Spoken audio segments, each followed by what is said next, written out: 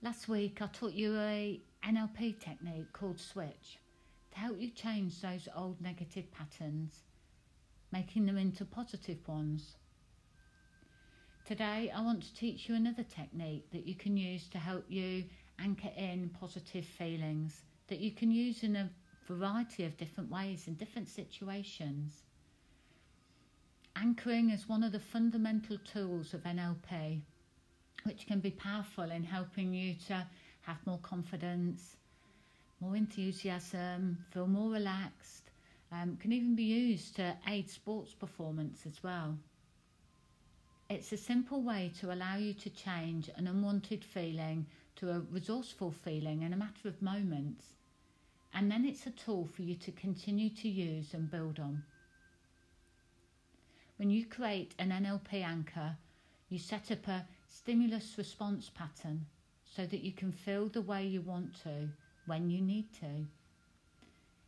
In the NLP anchoring, the process of associating an internal response with an external trigger so that the response may be quickly, easily, even covertly, naturally accessed just whenever you need it.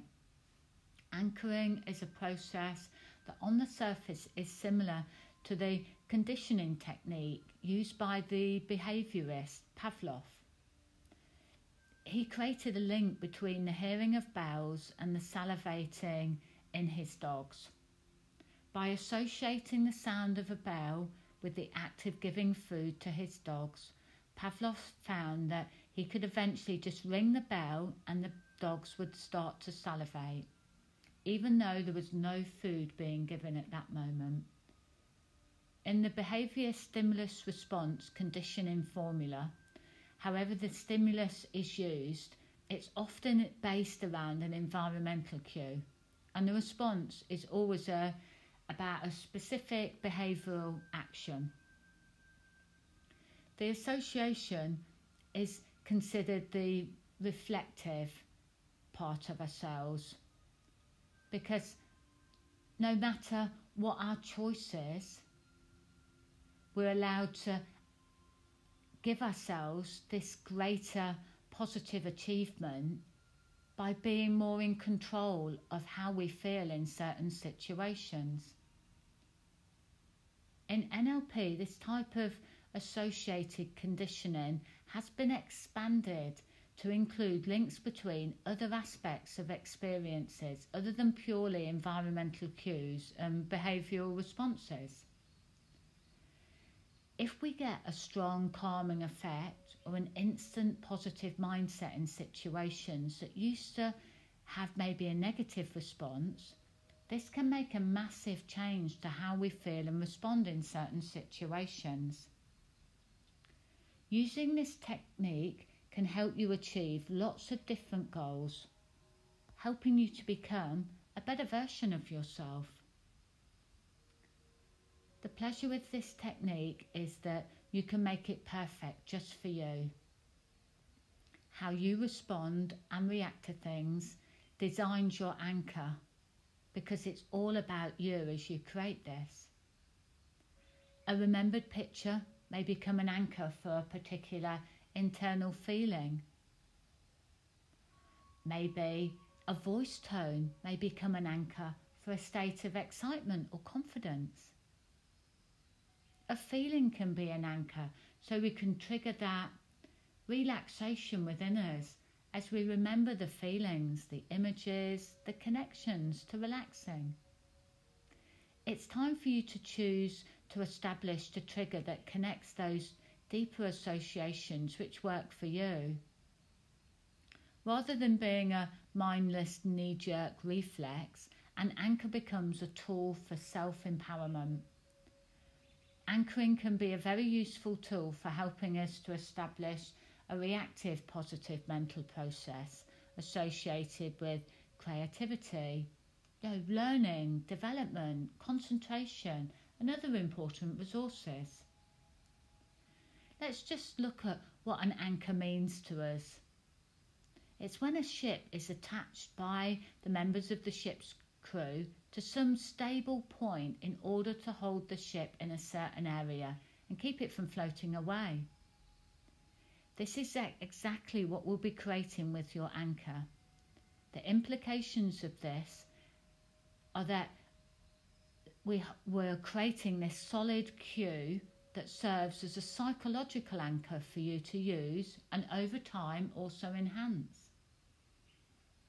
Anchors serve as a reference point which help us to find a particular location on this experimental sea to hold our attention there and keep us from drifting away. Imagine what it would be like if you could go in a moment from feeling anxious to feeling decisive and absolutely capable. Right in the middle of a stressful situation, maybe in an interview or conflicting situation or anything that could trigger stress for you. The anchor would be perfect, and it's an ideal thing to help you deal with those sorts of stresses. Also, it helps with a whole range of things, and I'm going to show you how I use my anchor. I use this technique to help me with my tennis game. I'll use this as an example so that you can see just how it's done and you know how to set this up yourself. First, you need to choose a way to use your anchor. My anchor, I use my thumb and my first finger on my right hand. That's my anchor signal. And when I squeeze those two pads together of my thumb and first finger, that is my anchor. That's me connecting to all the positive things. It can be anything, even like squeezing your ear or putting your tongue on the roof of your mouth. It doesn't matter. It just needs to be something you can easily access when you need to.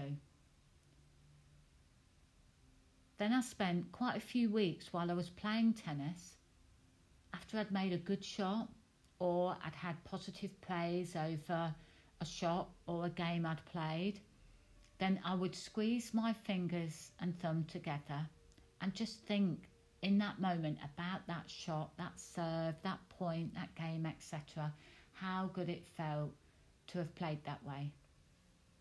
And I continued doing that many times over. This over time has allowed me to build up this positive association with the anchor and my mind over playing well. And it's all stored in this one place. When I squeeze my thumb and first finger together, I can access that. You don't have to wait weeks to build up your positive things.